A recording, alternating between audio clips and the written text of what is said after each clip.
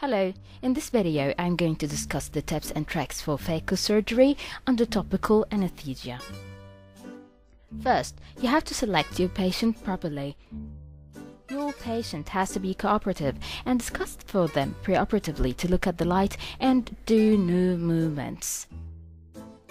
Just support the globe with the colibri to prevent any movements while opening the first MVR incision. Holding the globe from the conjunctiva or the limbus while using the topical anesthesia is slightly painful.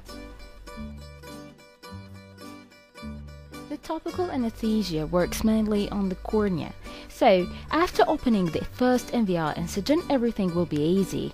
You can hold the globe from the opening itself. While using the cystotome, just hold the globe properly in order not to have any movements while using this sharp instrument.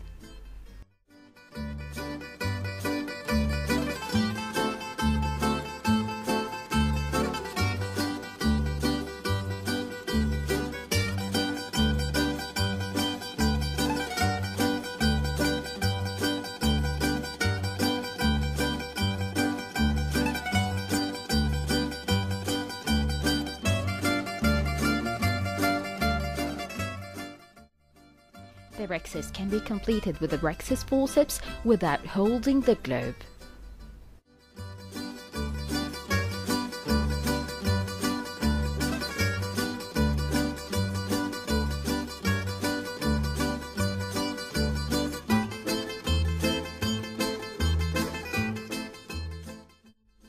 Now coming to the step of the phaco itself.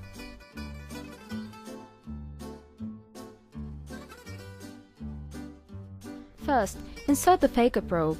After that, insert the chopper in order to control the eye movements with your hands.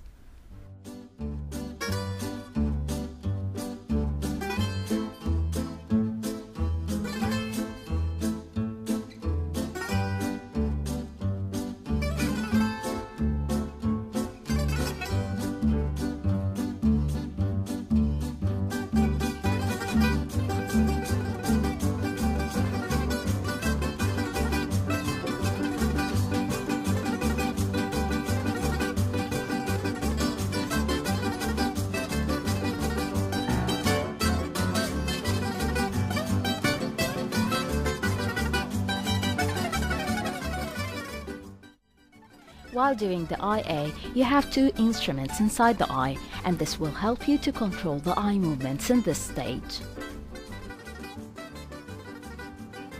Just hold the globe from the cornea while inserting the IOL in order to have counter-traction movement.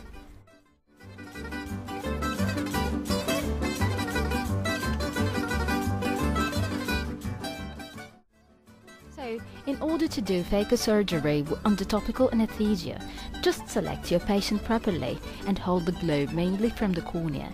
And as long as you have two instruments inside the globe, you can control its movements properly.